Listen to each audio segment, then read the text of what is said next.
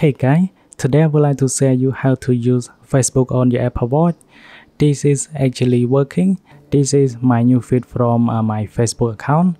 So you can view an image, and more than that, you can also go ahead and comment directly from your Apple Watch. Just scroll down, you have ability to add a comment, and more than that, you can view the comment as well, even like the post. For example, if you scroll all the way down, you want to go back to the top, just go ahead and tap on the top of your Apple Watch. And from the plus button, you can also write your own post with emoji, with the text as well. And with this app, it also allows you to watch the video directly from your Apple Watch as well, if there is any video on your Facebook account. So now let me go ahead and show you the video.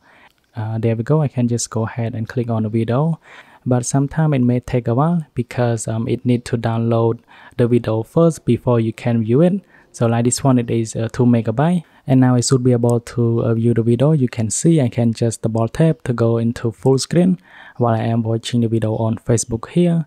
I can also forward the video, or I can just adjust the volume like that. You can see the volume on the right side here.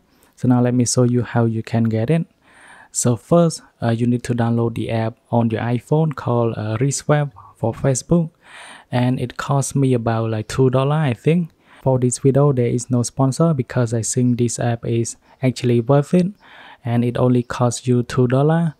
And in order to get it to work, you need to go ahead and purchase. The first time that you download the app and on the Apple Watch, you're gonna see it something like this, but you need to log in. So you're gonna see this message. So on your iPhone, you need to go ahead and click on the login button on the top here, and then you need to enter your email address and including your Facebook password. Let me go ahead and put it real quick. Now it is logged in.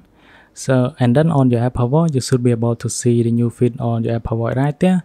For some reason, if you are not able to install the web bridge on your Apple Watch, you need to make sure that on your Watch app and at the bottom here, you need to make sure that Reswap is already installed. So before it is going to be appear at the bottom, so all you have to do is just click on the install button.